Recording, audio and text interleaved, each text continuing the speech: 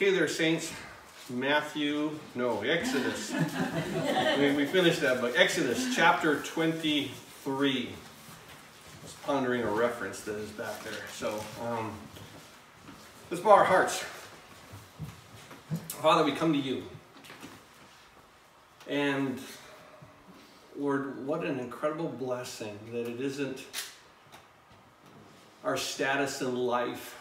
It isn't what we do. That your love for us is just because you love and you're good. It has nothing to do with us earning it or deserving it. And Father, that's the way you deal with all situations. It is either for you or against you. There's never ever a middle ground. There's no gray with you, Lord.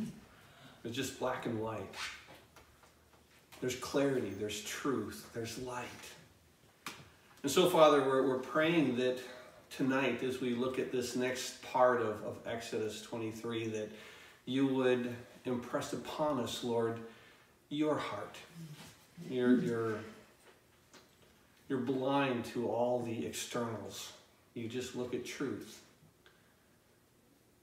But you are very clear when you see the heart. And you don't lie when you speak of those things. But tonight, Lord, we want to know your heart and have it transformed ours. Transform our thinking. If there's an area, Lord, of our lives where we judge improperly, teach us, Lord, tonight what it is to be true in our judgments, be true in our actions, be true in justice, Lord. We ask these things in Jesus' name, and all the saints of God said, Amen. All right, Exodus chapter 23. For those of you that didn't read ahead, I want to read just the first 9 verses to you. It begins this, Exodus 23, verse 1, you shall not circulate a false report. Do not put your hand with the wicked to be an unrighteous witness. You shall not follow a crowd to do evil. Nor shall you testify in a dispute as to turn aside after many to pervert justice. You shall not show partiality to a poor man in his dispute. If you meet your enemy's ox or his donkey going astray, you shall surely bring it back to him again. And if you see the donkey of one who hates you lying under its burden, and you would refrain from helping it, you shall surely help him with it. You shall not pervert the judgment of your poor in his dispute. Keep yourself from a false matter. Do not kill the innocent and righteous, for I will not justify the wicked. And you shall take no bribe, for a bribe blinds the discerning and perverts the words of the righteous. Also, verse 9, you shall not oppress a stranger, for you know the heart of a stranger, because you were strangers in the land of Egypt. In this passage, as we're going through Exodus, we've talked about going through and looking at foundational principles. There's a principle that is based here, and what this is in this one area is true and right justice.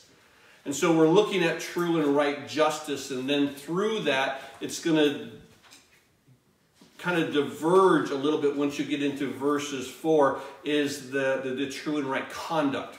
So your judgment and what you do. And I think it's important to realize when it comes to this area of judgment. 2 verses I want to give you for headers, just so that you can kind of see where we're going tonight, so it can help build that foundation. So often when we refer to God and we look to how God refers to himself, we look at the great and mighty God, God Almighty, holy, holy, holy, and we look to that aspect of God and we say, this is God, and truly it is. There's a verse, 2 verses in Psalm 68, and I want to read the very first part of verse 1 kind of to give you the header of what this psalm is, but I want to read verses 4 and 5 so you can really see through this how God defines himself. But the psalm begins, it's a psalm of David, it says, let God arise. Now, when the psalm starts like that, you just pay attention to it. Just let God arise. Let him come and do what he's going to do. In verse 4, it says, sing to God, sing praises to his name, extol him who rides on the cloud by his name Yah, and rejoice before him. So you're like, oh, here he comes, here he comes. And you expect to see light and power and clouds and everything else. But then God defines himself like this in verse 5. A father to the fatherless, a defender of widows, is God in his holy habitation. I love this aspect of God.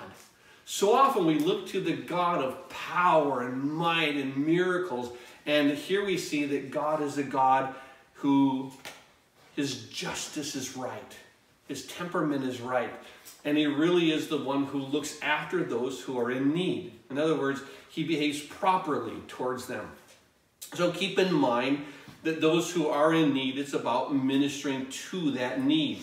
And so when we look to this is really what the heart of what God teaches us to be. If you guys are familiar with that passage in Micah chapter 6, verse 8, we sing it sometimes. And it's a beautiful thing, but he has shown you, O man, what is good. And what does the Lord require of you? And it says this, first thing, to do justly. That's what he requires. Just be just. What you do, do justly. Love mercy. And to walk humbly with your God. He talks about what we should be doing and how we should be doing it to be just, be right, be fair. In other words, treat people equitably.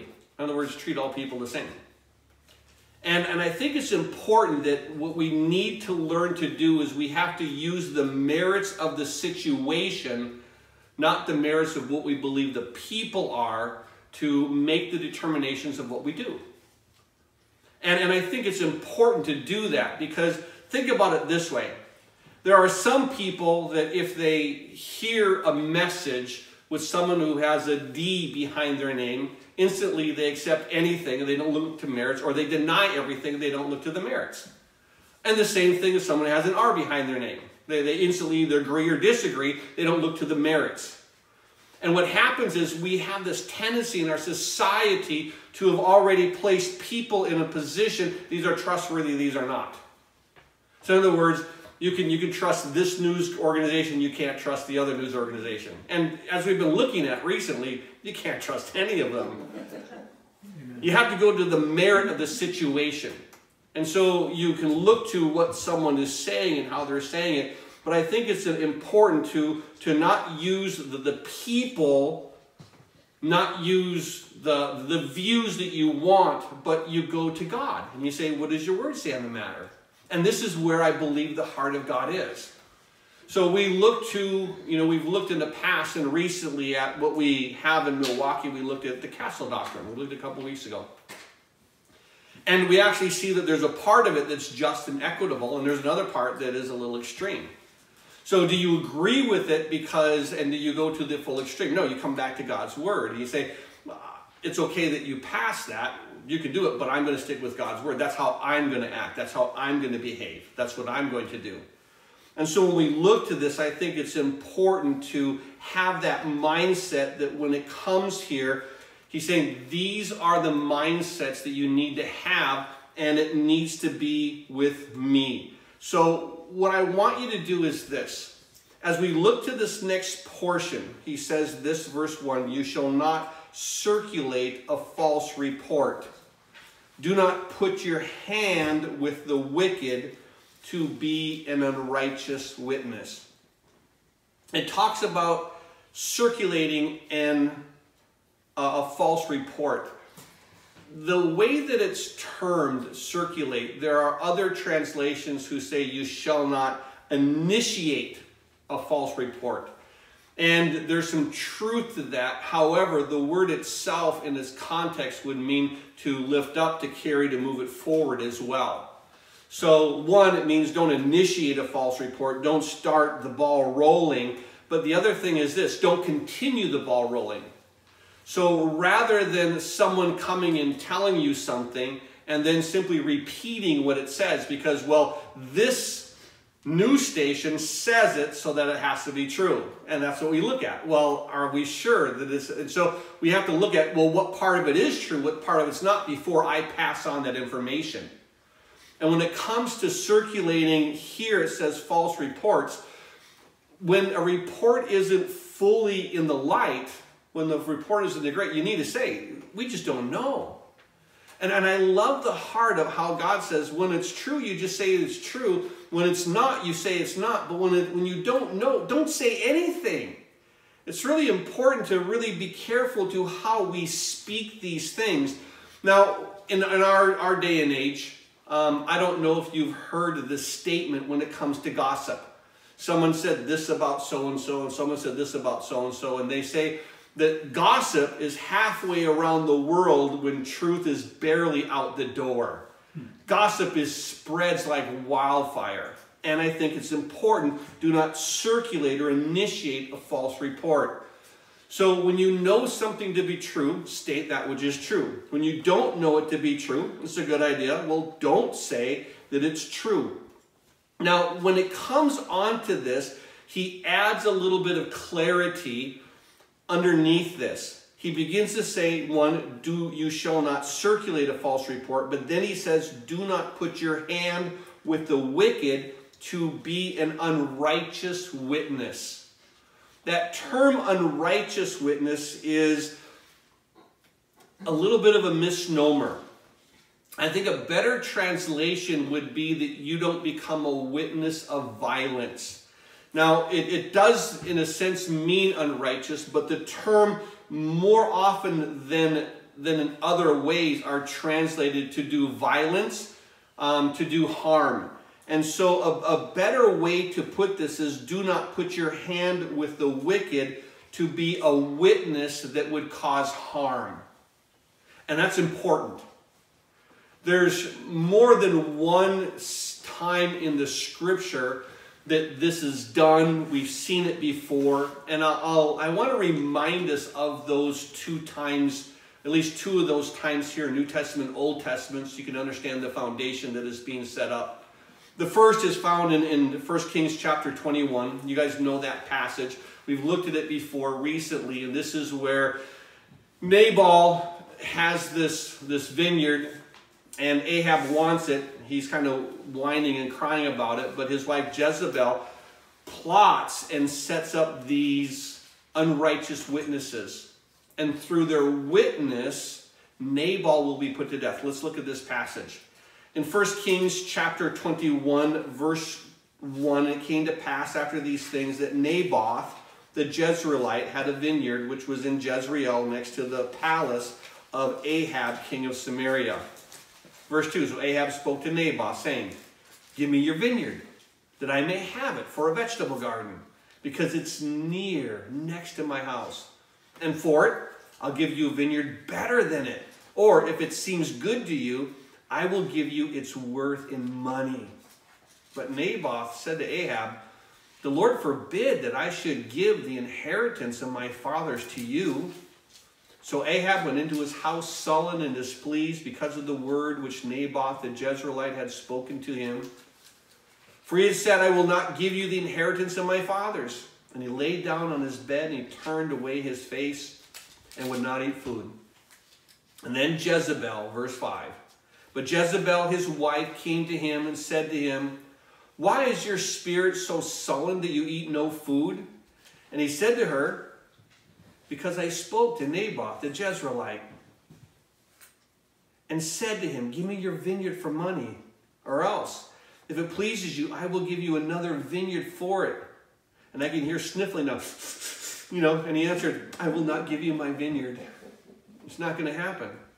And Jezebel, his wife, said to him, you now exercise authority over Israel. Arise, eat food. Let your heart be cheerful. I will give you the vineyard of Naboth the Jezreelite.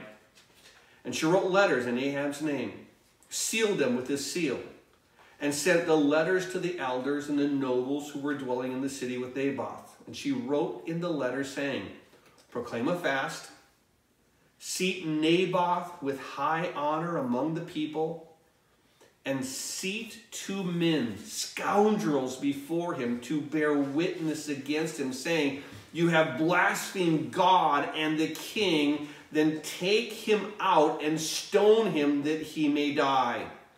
So not only does she set up the situation, puts him to a place of false elevation, put him in a place of honor, set scoundrels among them that they can now say, hey, listen, I heard him blaspheme God, then judge him instantly on the merit of those 2 witnesses, take him out, stone him, kill him.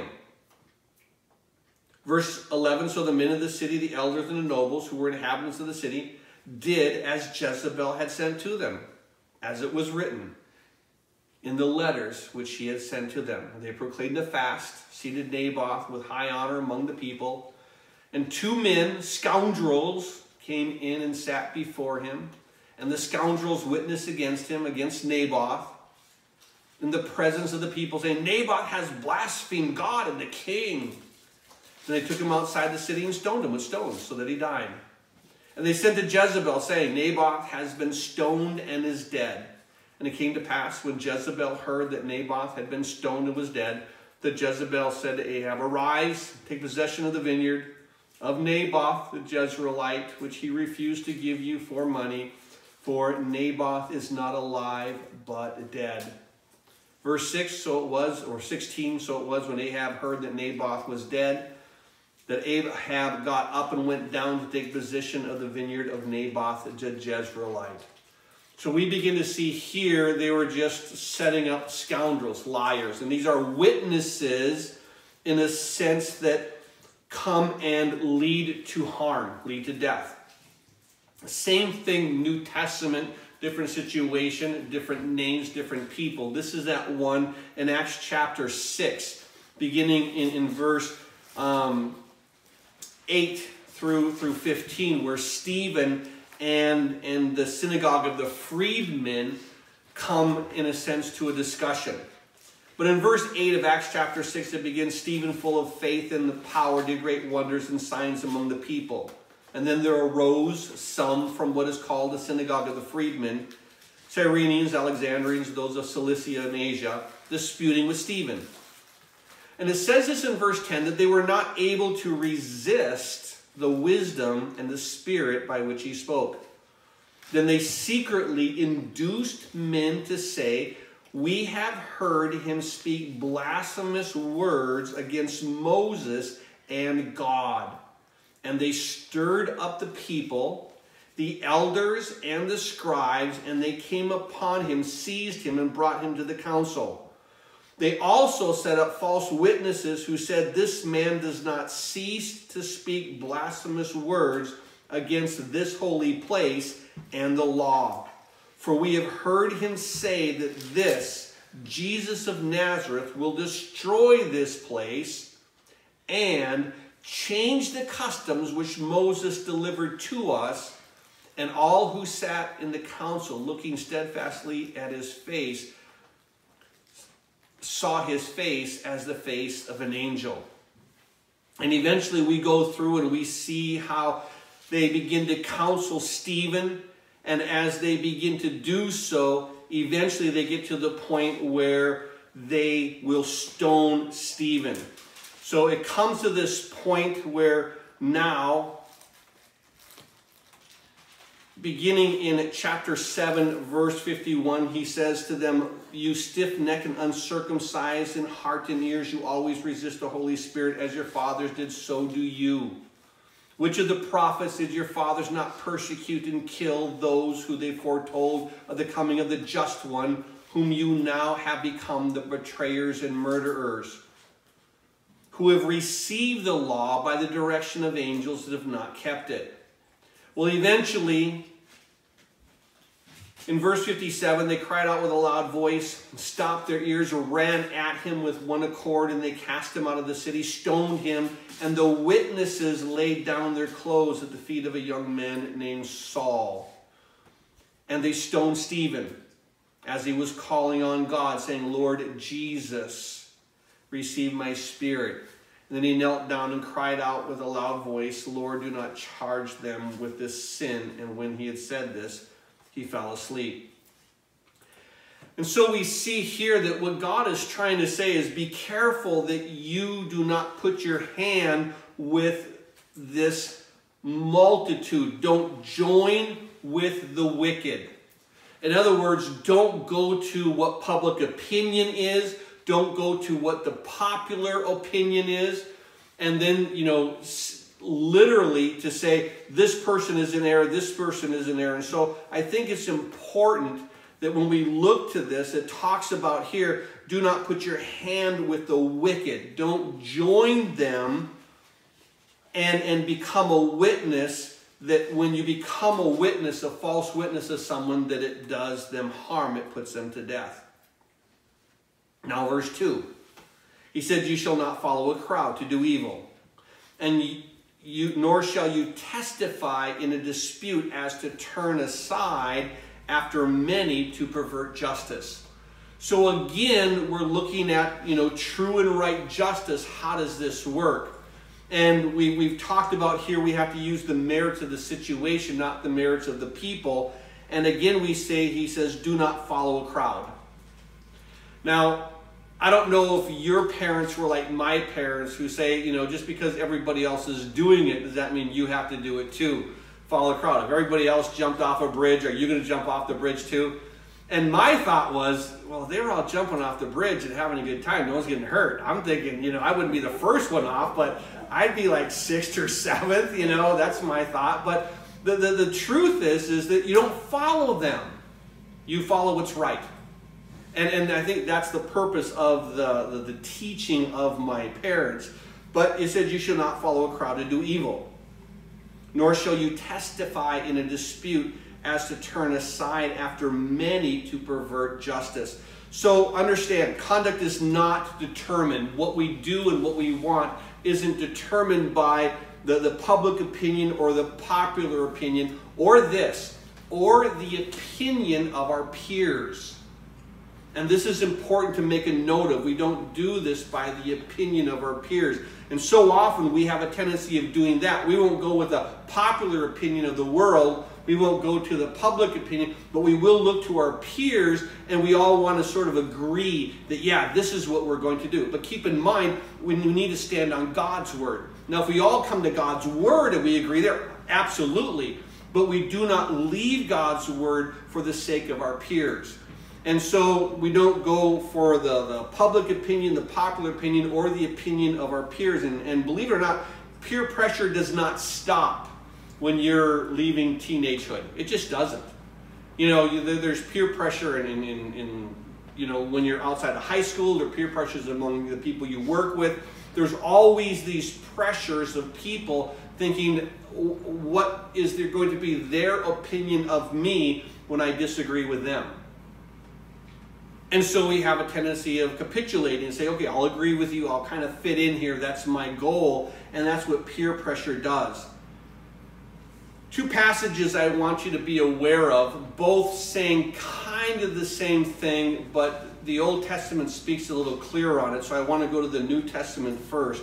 But you understand that passage in 2 Corinthians chapter 6, verse 15, where God himself begins to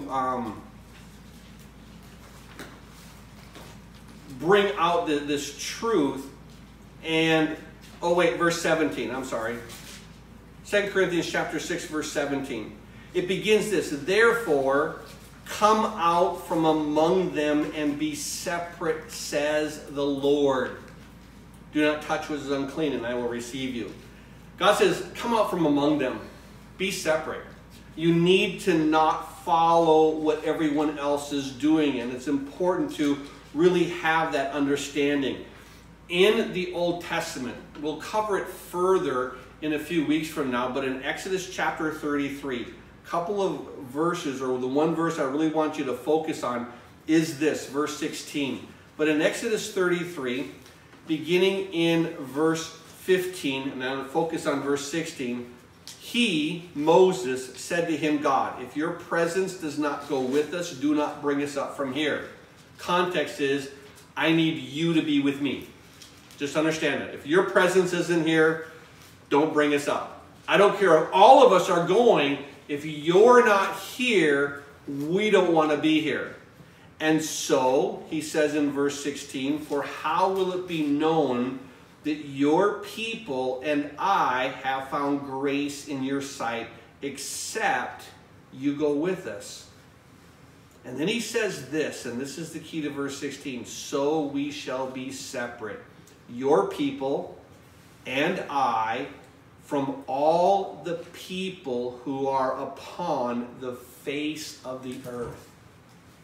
Do you realize how separate that is? I don't care if the whole world is in one position, I'm going to stand with you, God. And I need you to recognize that when I stand with you, I'm going to have to believe one powerful truth. And that is this. You are never, ever standing alone when you're standing with God. Amen. You're just not. You can't say, I'm alone. No, God's there. So you're never alone. And I think it's important to realize you never stand alone. And if you're standing on God's side, just know this. You are the majority. You are the majority if you are standing on God's side, because you are in the right.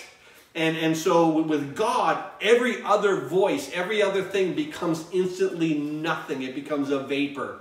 And so it's important to recognize here what Moses is saying. He said, unless your presence is there. And then he says this, that we shall be separate, your people and I, from all the people who are on the face of the earth. I don't care. The whole world can disagree. We are going to be with you. Now here's the problem.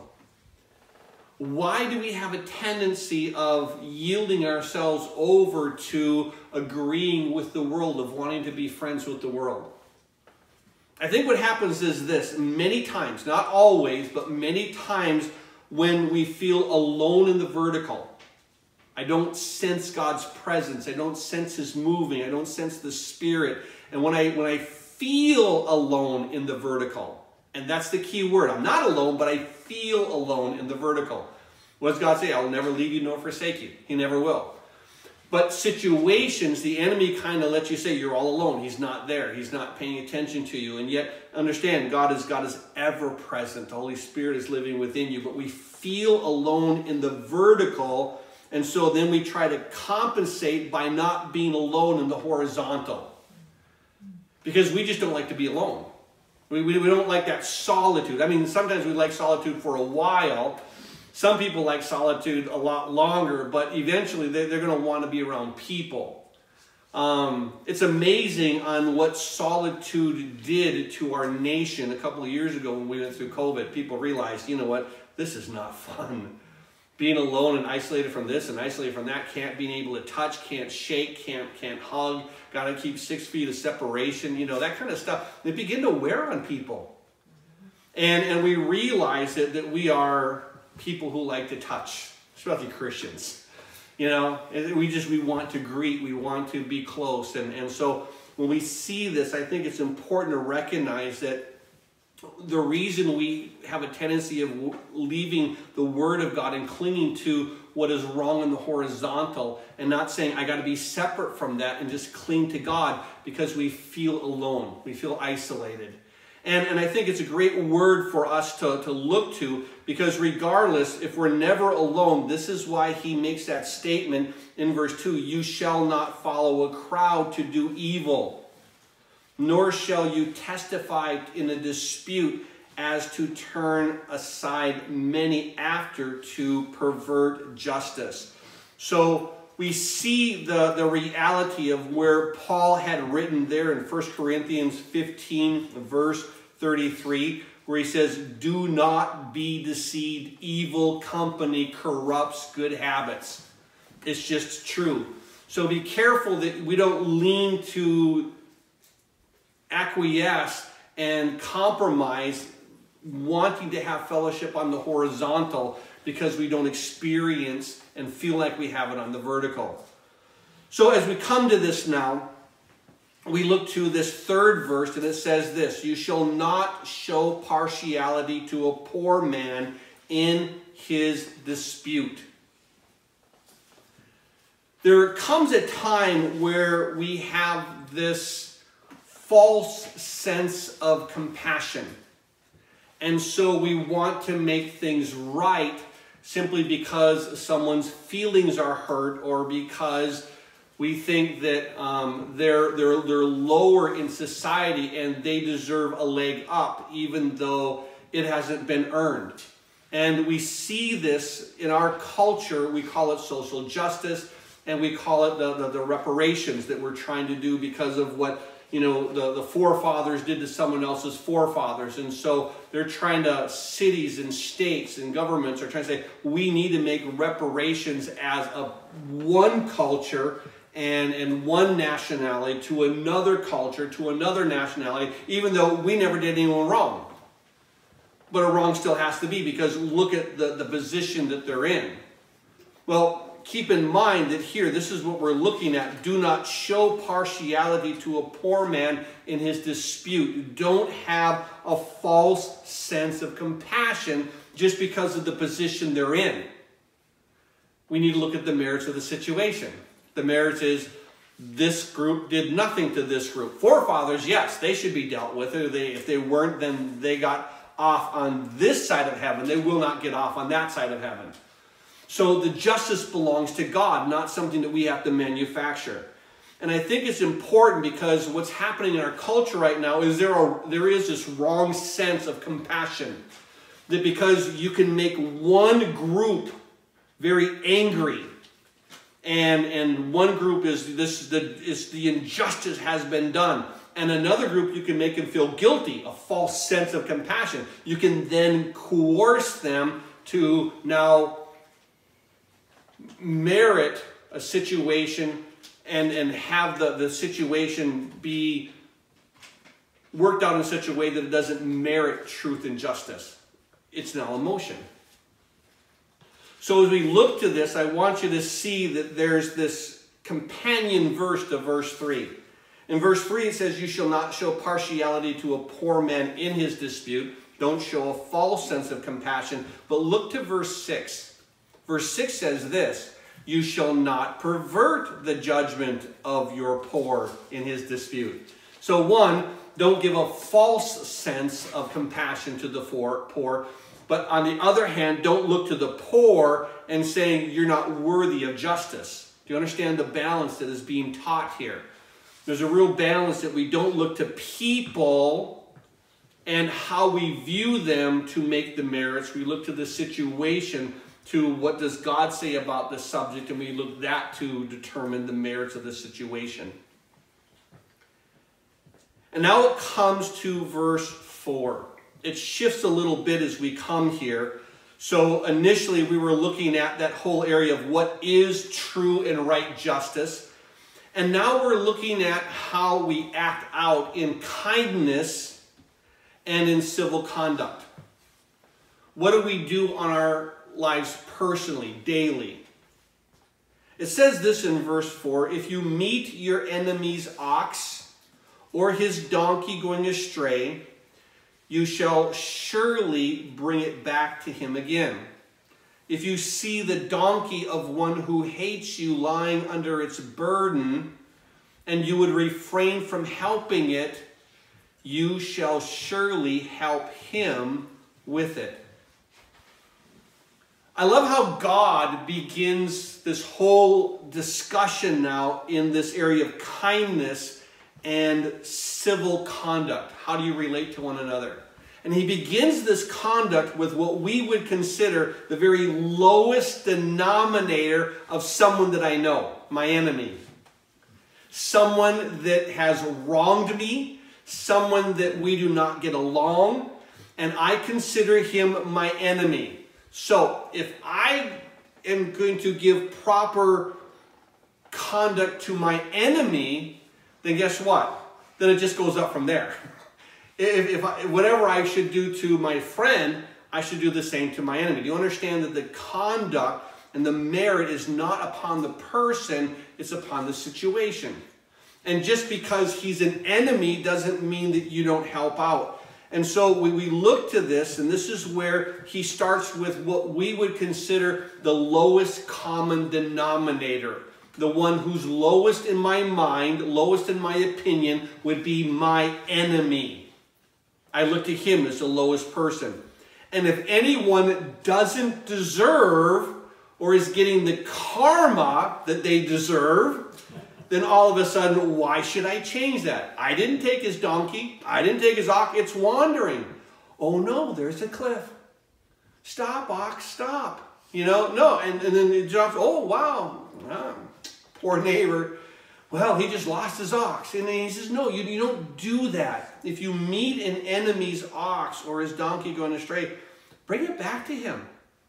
And I love the heart of this. Now, two passages, New Testament, kind of give us that same understanding. Jesus had taught us there in Matthew chapter 5. And I think it's important to really gravitate and understand what the heart is that the Lord is trying to teach us.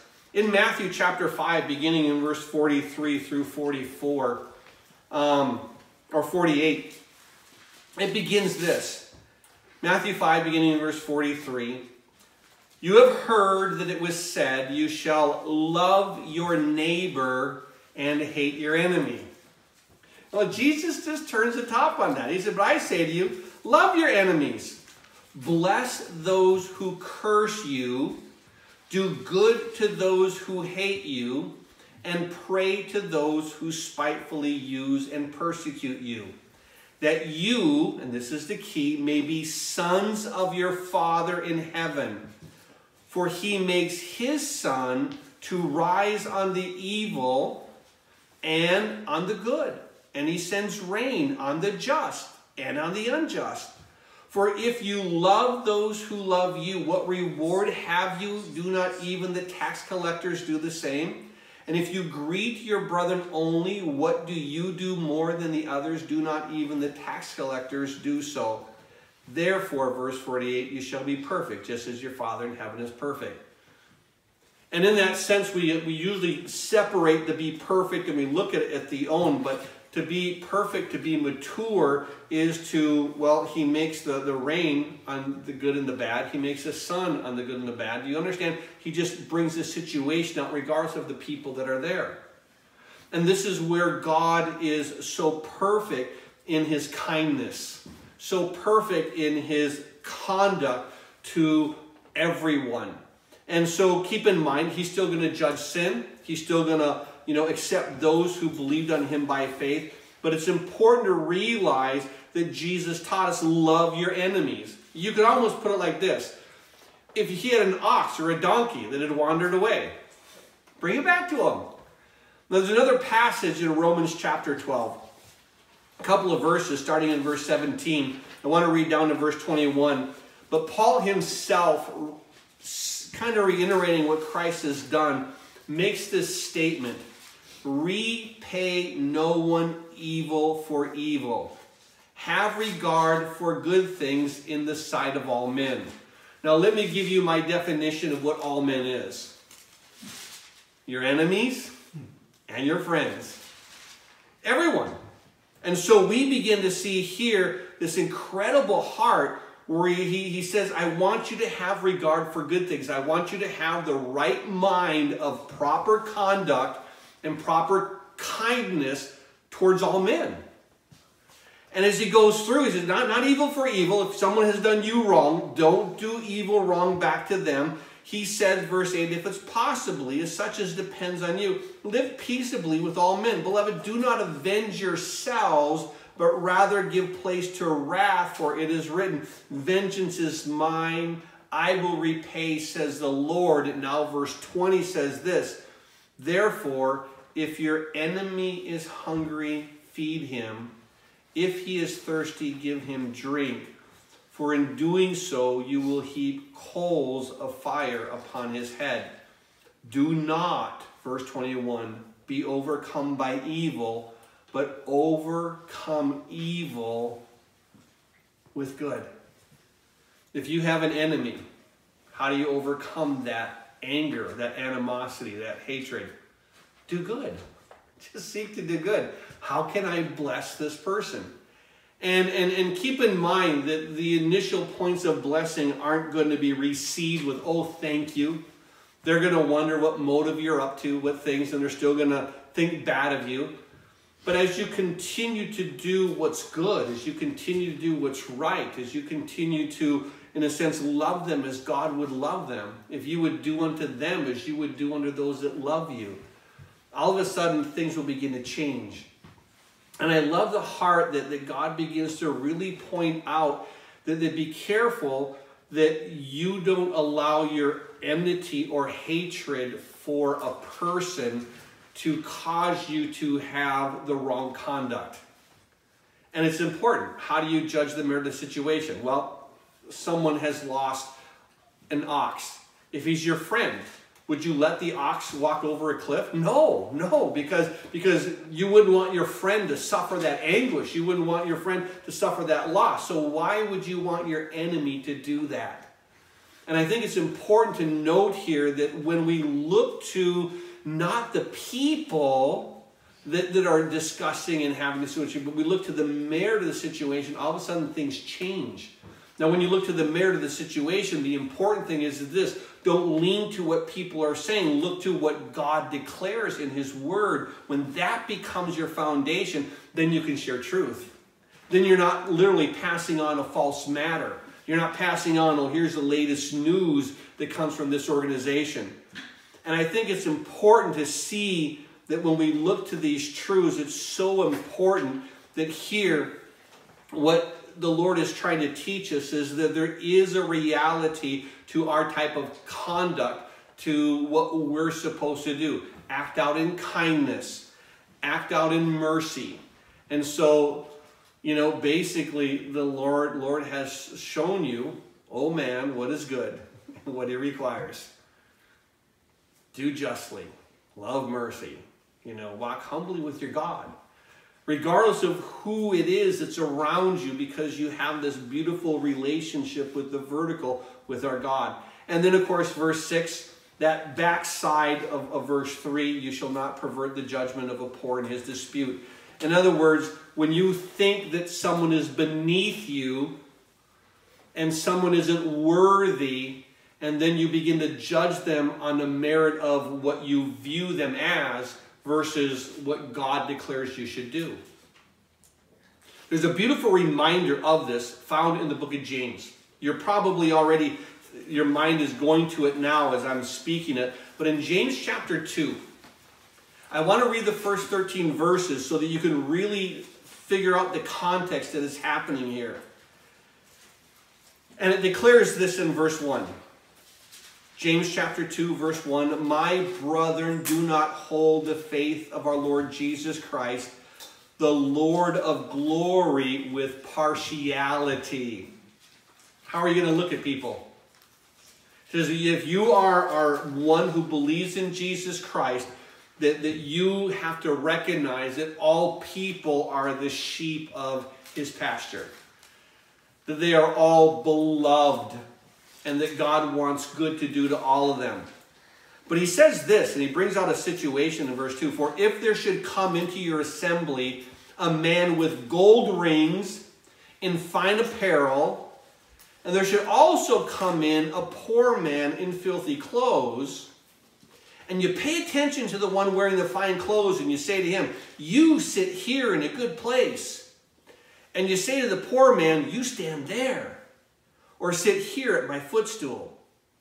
Have you not shown partiality among yourselves and became judges with evil thoughts? It's interesting that here we begin to see a situation. Rich man, poor man. You pay attention to the rich man because well, maybe I can get something off of him. The poor man, you kind of put him off to the side. And so the rich man, you want to impress him, you want to welcome him in, you want him to come back again and again. And the poor man is like, well, if you leave, there's no problem with that. And you want to minister to the one, but you don't want to minister to the other. I'm going to digress for just a second. It was a unique situation, Resurrection Sunday, just a couple of weeks ago. The resurrection breakfast was done. Service was done. And at the end of the service, a guy came walking into the fellowship. Some people thought a homeless guy had come in. And he wasn't dressed in the Easter best. Wasn't wearing his, maybe he was wearing his Easter best. I don't know. We wouldn't see him as that.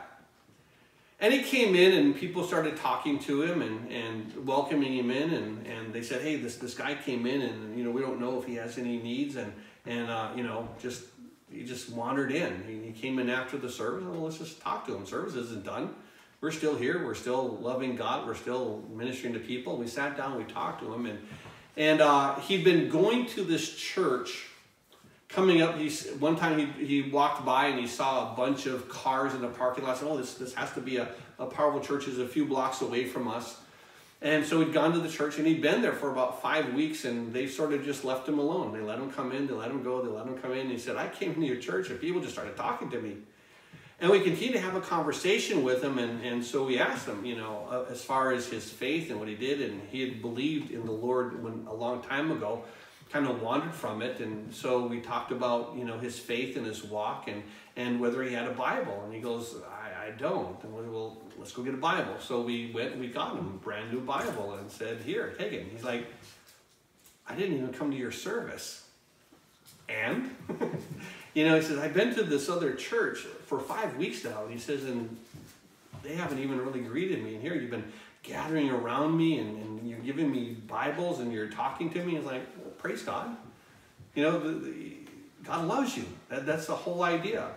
And it was one of those things where he was shocked because he was treated differently at one fellowship and differently at another one. And I think this is what's important. You don't look to the one that comes in a suit and the tie and the gold rings and you say, yeah, I need you to come back, week after week because we could really use that tithe. No, just who's ever there, you base it on that ministry. But this is what James is saying here in chapter 2, verse 3. He says, you pay attention to the one wearing the fine clothes. And you say to him, you sit in a good place. And you say to the poor man, you stand over there, or sit at my footstool. You can sit on the floor. Isn't it amazing that the good person has the good seat? I had read this article years ago, and I was flabbergasted by it. Flabbergasted until I read the last line. And I'll tell you what the article was, and I'll tell you what the last line was so that it sort of made sense to me. But they were talking about this church that had set up a new seating system in their sanctuary. And they had in the back, they had the metal folding chairs. They had in the middle part, they had chairs that were kind of like what we're sitting in now, comfortable chairs. And then they had in this one section, lazy boys. And depending on the tithe, depending on what they gave to the church, they were allowed to sit in these sections in the thing. But those that gave over a certain amount, they literally had lazy boys for them to sit in. They could kick back, they could relax while they were hearing the message. At the very end of it, it said the Babylonian Bee, like, oh, okay, it's a whole joke. It was a joke, it wasn't real. But I thought for a second, I don't doubt that there might be churches like that. But this is what he's saying. You sit here in this good place, you stand over there. You can stand. You don't need to sit down. There's not enough chairs. You can stand. Rather than saying to the poor man, you know what?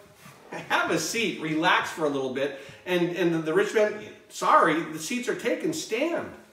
But you don't. He says in verse 4, have you not shown partiality among yourselves and became judges with evil thoughts? Verse 5, listen, my brethren. Has God not chosen the poor of this world to be rich in faith and heirs of the kingdom, which he promised to those who love him? But you have dishonored the poor man. Does not the rich oppress you and drag you into the courts? Do they not blaspheme that noble name by which you are called?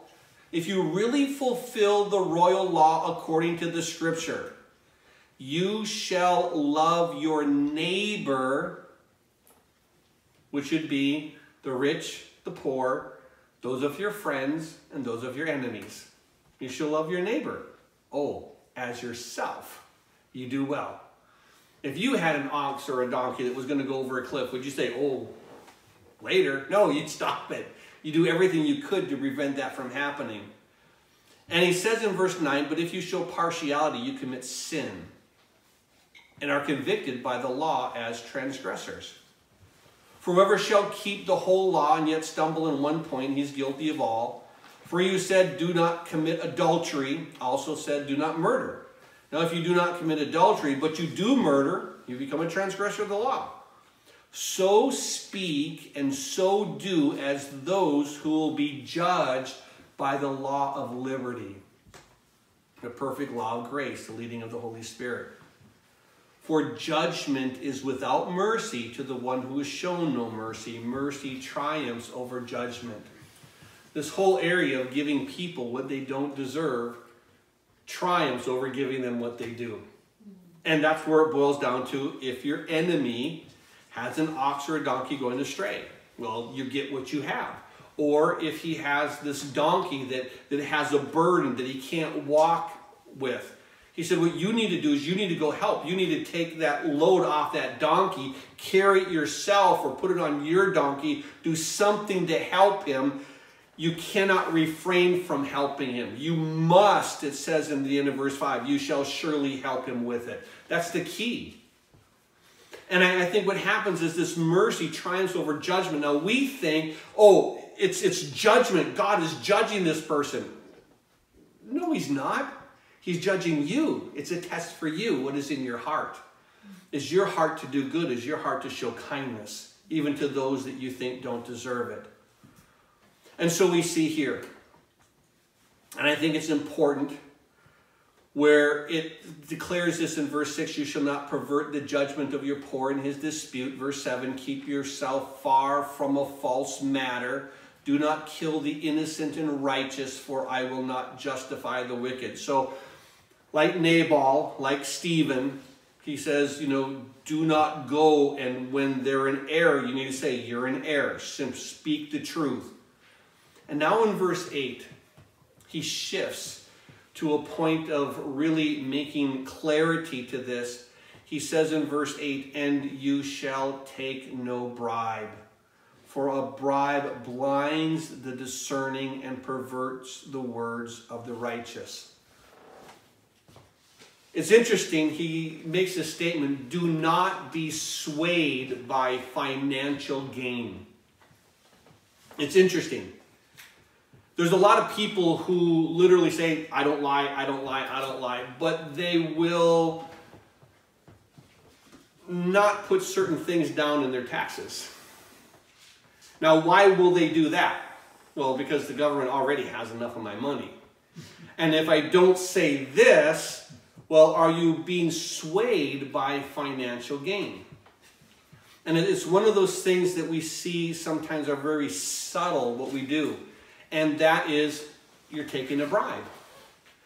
I'm going to take and do wrong so that I can gain financially. I'm going to do wrong so I can gain either materially. And God says, do not do that. Do not do anything that you would try to gain something materially or financially and use that to sway you from doing the right thing. And that's why it says you shall take no bribe. For a bribe, the thought of more money and blinds the discerning and perverts the words of the righteous.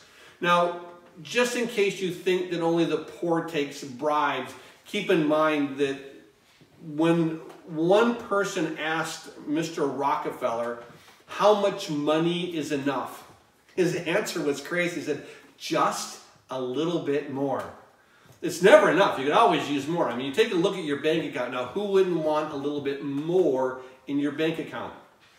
And so we look to this. And so when we have this tendency of making the wrong choice in either our actions or our thoughts for someone so that we could gain materially, so we could gain financially, this is what it says. A bribe blinds the discerning, those that say, well, I know what's right, but this, we can make, you know, an exception for this, because I don't have to report that. That was cash. That was something else. But it's true. The government says what? If you had income, you mark down the income. And I think it's interesting that the bribe blinds the discerning and perverts the words of the righteous. Have you ever heard the term money speaks? Money speaks. You're like, hey, you want that? Money speaks. Oh yeah, okay. I will. You know, I wouldn't listen to what you're saying, but you give me enough money, I'll pay attention to you now. Money speaks. And maybe you've heard your money speak, right? It says goodbye. You know, go to the gas pump. It says speaks. It says, see you later. It was nice knowing you. I'm gone now. Money speaks. But what it says is this. It perverts the words of the righteous. You know it to be true, but because of gain, because of, you could gain either monetarily or materially, you change what you say and how you change it so that you can gain from that. And then lastly, it says this in verse 9, you shall not oppress a stranger, for you know the heart of a stranger, because you were strangers in the land of Egypt. This is so beautiful, the way that here he ends this whole understanding of how we need to be kind and the conduct that we do to one another. There's a passage, you're aware of it. I want to read it to you, though. In Ephesians chapter 2, verses 12 and 13, I want to jump down to verse 19. But it talks about this. Paul, writing to the church of Ephesus in chapter 2, verse 12, that at that time you were without Christ, being aliens. Let's call that strangers. You were aliens from the commonwealth of Israel, strangers from the covenants of promise, having no hope and without God in the world, but now in Christ Jesus, you who were once afar off have been brought near by the blood of Christ. And verse 19, now therefore you are no longer strangers and foreigners, but fellow citizens with the saints and members of the household of God. It's interesting that so often when you have a house that is run well, that is run under the heart of God, that there are going to be certain times and certain instances where someone is not able to do something that everyone else is able to do. And because of that situation, others have to do what? They have to step up. And it's just true. So there comes a season, you know, that you know, when I broke my ankle and shredded the tendons, you know, last year, I was laid up all summer. I was, you know, after the surgery, I just had to just be laid up, was doing nothing. My wife was doing all the work. And it was interesting that, you know, we have this tendency of looking to thinking, oh my, you know what, this person in the family isn't holding up their end. But no one in my family thought that. I had son-in-laws come over. I had, you know, daughters come over. I had my wife step up. I had all kinds of people, you know, come and assist with tasks. In the church, people stepped up even more, and they didn't look at me like I was slacking. And it was really interesting because it was like, oh, you know what? This is what we are, fellow citizens of the saints. We're members of the same household. We're all part of the family. And sometimes we can do more, sometimes we can do less. I had a brother, and I think he did this on purpose, but he managed somehow to get an allergy to mustard. Now what happened was we had these oat fields and mustard would grow in it, and we had to go through manually pull out acres of mustard out of these fields so that they wouldn't be caught up in the oats. My brother, I think he faked it. I know he faked it. To this day, I know he faked it. He faked an allergy. He never had to go out and pull the mustard. Never had to. And I don't know for sure because we were out pulling mustard in the fields, but I think he was back home sipping lemonades. But it's important to realize, you know what? You're all a family. And it's important not to judge when someone's not able to do something. And this is what he says here in verse 9. You shall not oppress a stranger, for you were once, you know the heart of a stranger. You were a stranger. And I think it's so beautiful. Bring them in as family. Bring them in as you would someone that you love and someone that you cherish. And I think this holds true to that first part where we're looking there in verse 4, if you meet your enemies. I think you need to bring them in. Love them as a stranger. Love them as a part of the family. And even though they may not be part of the family yet, they may be a future part of the family. And what do you want to do with that? You want to love them. You want to have that impression being, you know what, I'm going to do this because, God, you call me to do this, and it's simply right. I'm not looking to people to determine the merits of the situation and what this person says of this. I'm looking to what your word says is the merit of the situation, and that's what I'm going to do. And I think it's important for us that when we look to this whole principle of justice, how we think and how we act, that this portion here brings out such a beautiful, in a sense, narrative that you can actually see in word pictures what these truths mean. And so you can take this one word picture and then extrapolate it to how does it fit now in this situation, which is just a beautiful thing. So here's God, and as he winds up this section here, dealing with these civil laws, he comes all the way down to the point of what is my mindset to how I act, and then what are my actual actions? Is it just? Is it right?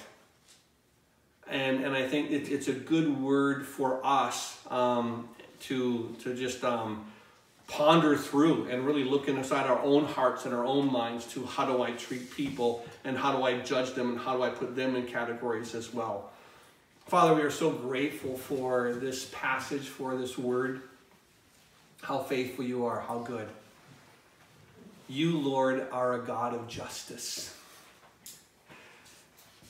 It is so amazing that you ride in the heavens and we see your power and your awesomeness, and yet you go and you defend the widow and the orphan. You go and you do what's right, to the very least. And Lord, so often our culture sees the least and they try to have a false justice. So often others see the least and they do wrong justice. They oppress. And so often we see the least as how we view them, enemies, those who are least in our esteem. We look to them as the lowest people as far as favor. And you would call us to love them, to do good to them. Lord, help us to grasp the vertical. Help us to look to your word, to believe that this is how I need to act in this situation, even if no one else does, Lord. Even if the whole world is going to be in one way, we want to be separate from the world. We want to be separate. We want to be yours because you're with us. And we want the world to be evident that the things that we do is because we have your Holy Spirit in us. And that you love, and because you love us and you love them, you've used us and you want to use us to be instruments of that love. Teach us to do those things, we ask in Jesus' name, and all the saints of God said, Amen.